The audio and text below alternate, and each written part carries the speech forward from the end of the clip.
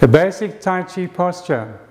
First of all, feet are parallel, not with the toes pointing out. Parallel or even slightly in. The hip, the knee and the ankle must be slightly flexed, not too far down, just relax. Then sink the chest so that the arms come in front of the upper body. When we sink the chest, the lower back will tend to come straight. What we want is this area to be straight, not like this.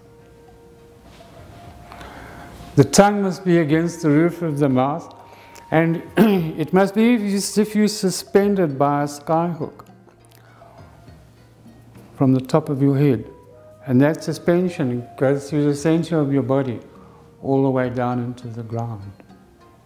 When we breathe, we try to drop the breast to the lower abdomen. Therefore, we relax the chest, then the breast can drop down.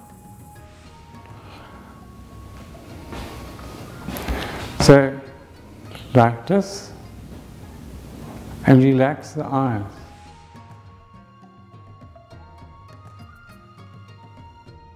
So we try to keep this posture all the time when we're doing Tai Chi.